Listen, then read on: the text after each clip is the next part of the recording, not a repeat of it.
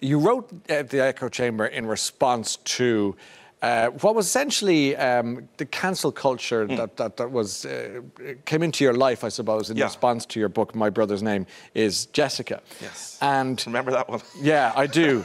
But is that really why you wrote that? It was just kind of you were kind of cancel culture, well, done with that. A little bit, but you see, the thing is, the first half of my career, all of my books were kind of historical epics, and there was no personal element to them.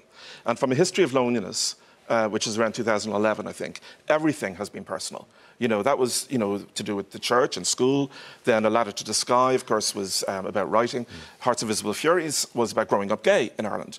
So I think I've just kind of got to a point in my life where I want to respond to things in my own life in the work that I do, in the fiction.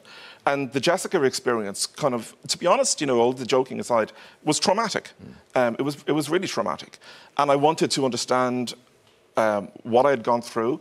I wanted to understand the idea of cancel culture and social media and why we spend so much time on it, what we get from it. You know, it's a bit like me going to that till in that shop. Why do I need the, you know, the pat on the back? Yeah, the dopamine hit. And there is that, you know, people getting the likes and I want, you know, and when I have those questions, I go into novels to find the answers. So The Echo Chamber is what?